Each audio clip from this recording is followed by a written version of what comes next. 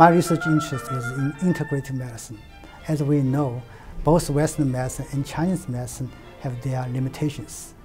I'm particularly interested in conducting translational research that bridges basic science, clinical trials, and real-world clinical practice.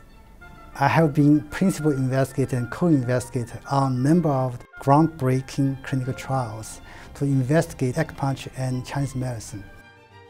The aim of my research is integrative Chinese medicine into conventional medicine for treatment of acute and chronic conditions, such as shock trauma, chronic pain, neurological disorders, and cancer-related symptoms.